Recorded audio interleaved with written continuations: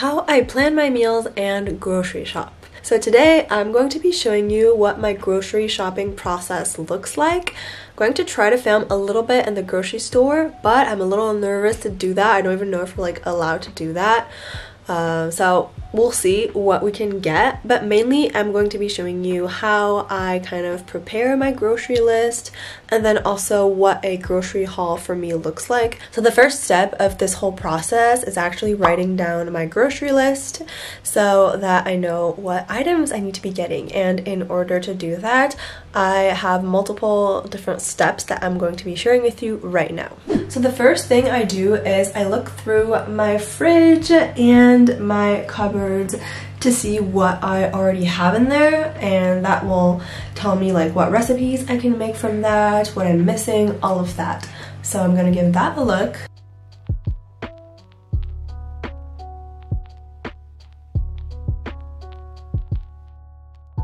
And so the next thing I do is I look for some recipe ideas.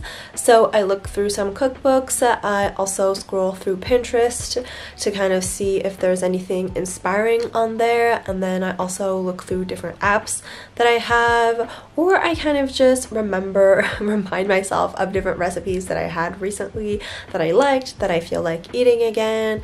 And I do this whole process, and then every time there is an ingredient that I'm missing that I need, I add that to a list that I have on my phone where I write down all my groceries, and I can just tick them off whenever I buy them, and then at the end I can reset everything so I don't have to make an entire list every single time. I can just add the ingredients that I'm missing and then just tick off the ones that I already have. So I really like this. I'll be leaving the link to this app in the description. Not sponsored at all, just something I like to use.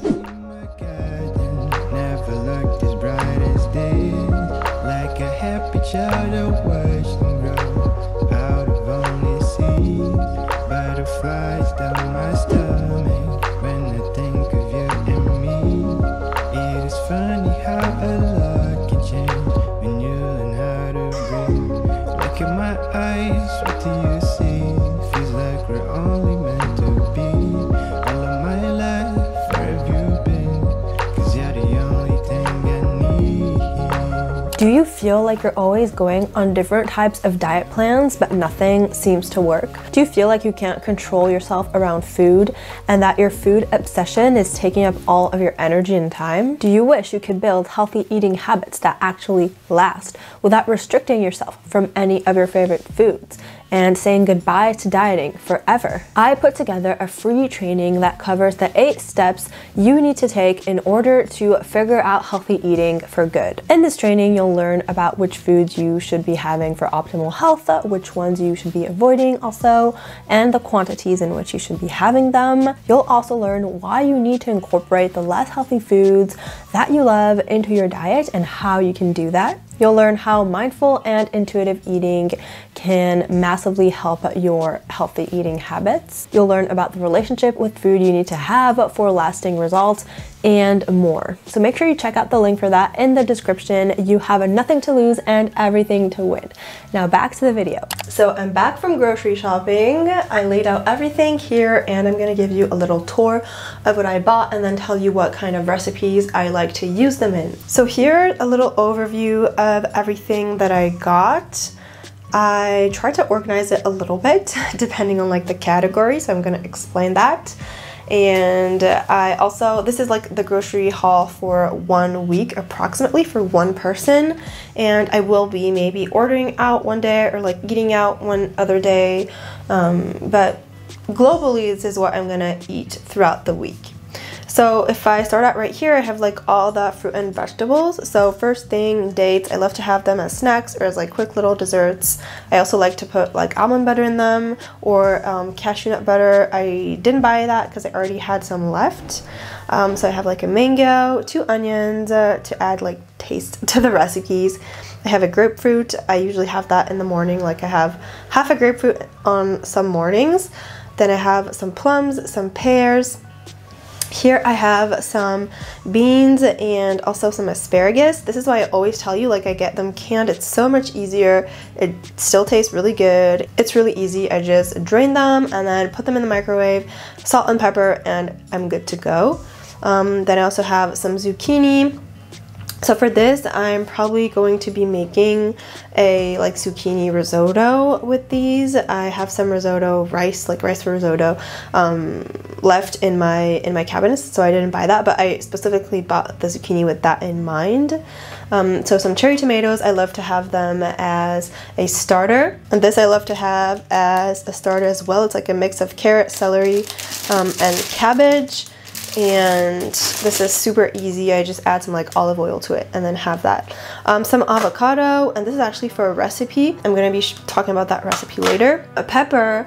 This is also like a recipe, a really easy thing that I make. I make pepper with some onions and then zucchini, because I'm only going to use one for the risotto, and then the other one is going to be for like this pepper and onion kind of mix that I make, and then I have that with like quinoa, and it's like really, really good and easy. And I have a cucumber. This is also for a big salad that I have in mind that is going to require some cucumbers, and also I can have that as a starter as well. Sorry, sometimes I'm like moving up, you're not seeing everything. Okay, so I'm gonna go back right in front here. So I have some tofu. This one is so easy. I just cut it up and have it as like a side kind of protein to my meals, or I cut it up and have it in salads. Then I do have some cheese, like different cheeses. These are for recipes. Like this one is for the risotto, and then this is when I have like pasta, I like to put grated cheese on there.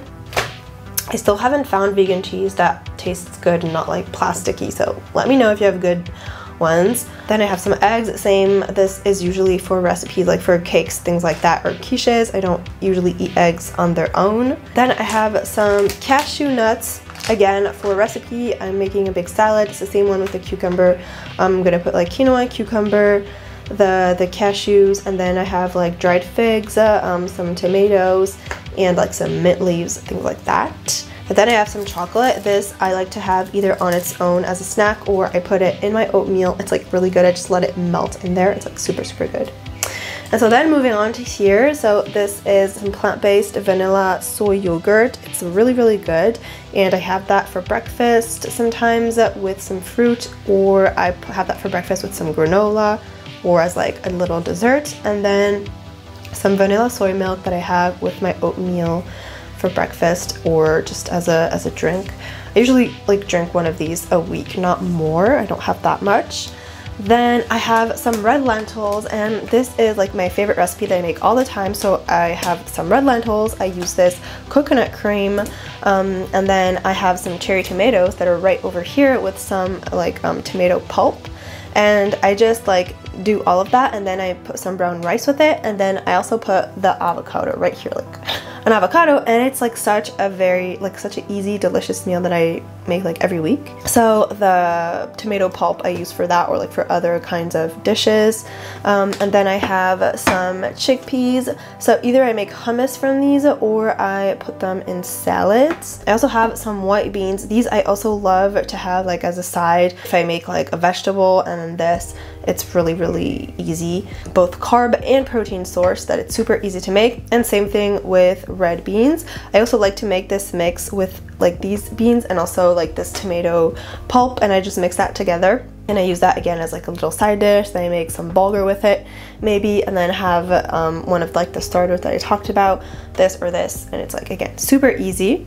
And then for grains, I got this whole wheat spaghetti, and I also got some oats. So these I usually have with like some cheese or some like tofu and the tomato pulp or something like that. And then this is for breakfast. I make like the big oatmeal bowls that you've probably seen if you watch my what I eat in a day. And then I didn't buy that many grains because I already had some. So let me see if I can show you. Well, you can't really see, but basically I have like couscous over here, so I'm gonna use that as well. And then I have quinoa right here and brown rice right here. So that's the stuff that I already had, and then I had the cashew nut butter. And another thing I already had that I didn't buy was bread. I use this bread for breakfast in the morning. I put some cashew nut butter on it, or some like cream cheese or something, And that's enough for a week for me because that's not the only thing I have for breakfast. That's why I didn't buy any of that either. And then the last thing I bought that I put in the freezer right away because I didn't want it to go bad, I bought some split pea like puree. It's already mashed, but there's like nothing added to it. And when I don't know what to make, I can just have this and like a rice or like some type of grain, and then some tomatoes, and call it like a healthy balanced meal. And there's also a carrot one, same thing but with carrots right in here. So usually what happens is I don't really buy like treat foods or junkier type processed foods really often, but I do have them from time to time, obviously. So sometimes I buy them, sometimes I'm feeling like buying like M&Ms and I get that, or like cookies and I get that, but it's not like a regular occurrence that I actually have that. It's not like something regular that I put on my grocery list. But also I would say at least like twice a week I go to a restaurant, or I eat out, or I like order takeout, or I just like walk down the street and I see like this delicious pastries that I have to buy because it looks so good, and then I get that. So again, just because you're not seeing any of that type of food here doesn't mean I never eat it. Don't worry, you can absolutely eat these foods and still have a healthy balanced meal and way of eating in general. And also I run out of like fresh fruit and veggies pretty quickly because they tend to go bad if I don't eat them pretty quickly. So it's pretty often that throughout the week I'm just gonna go back to the grocery store and just pick up a few different items. And sometimes I go to like this organic store where I can get like more tofu. But yeah, pretty much this is a week of groceries. So I really hope that you enjoyed this video, that I gave you some insight on what it's like to grocery shop in Paris as a nutritionist. And if you enjoyed this video, don't forget to like it and subscribe, and see you on my next one. Bye!